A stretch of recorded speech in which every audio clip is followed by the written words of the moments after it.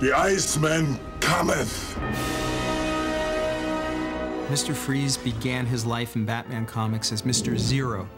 He became Mr. Freeze only later on during the TV show when they changed the name. George Sanders was the first one to play Mr. Freeze on the TV series. Otto Preminger played Mr. Freeze as well on the TV series. The Mr. Freeze character is formidable. Arnold is already formidable, and Mr. Freeze has to live at 0 or below degrees, and he would like the rest of the world to live at 0 or below as well. -10 would be actually perfect for him. He wants to freeze the world, and he wants to make everyone as cold as Mr. Freeze's heart is, basically. Soon we will be together once more. Soon. I think the tragedy of him and his wife and his love for her and how his heart had literally gone cold because he couldn't find a cure, he couldn't save her, is an amazing story. And unlike Batman, he had a chance to save her.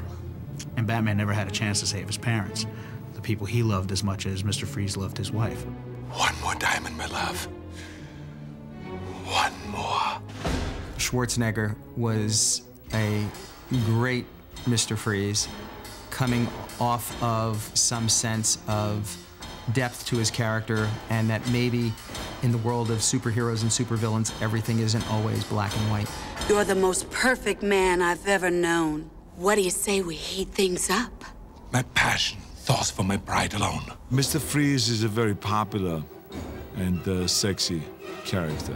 So all those women are surrounding him. But anytime they make a move on him, any kind of a sexual move or sexy move, he tells them that his, passion thoughts for his bride alone. He really is a man of principles. He is the whole thing that he does, and as evil as he is, but it's all for one thing, and that is for his wife. The city fathers will have no choice but to give me the billions I need to complete my research,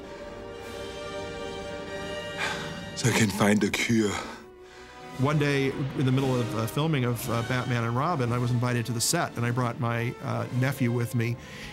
And, he was maybe 7 at the time, and just see his eyes light up when he was on the Mr. Freeze set, and he got to meet Arnold Schwarzenegger and have a look around, and we saw the image of the girl floating in the tank. It was kind of cool to see that they had interpreted those bits of our animated mythos into the live-action movie. It's kind of fun, on the one hand, thinking that you made the cut, that what you brought to a character or a villain like Mr. Freeze meant enough that they interpreted it into the movie.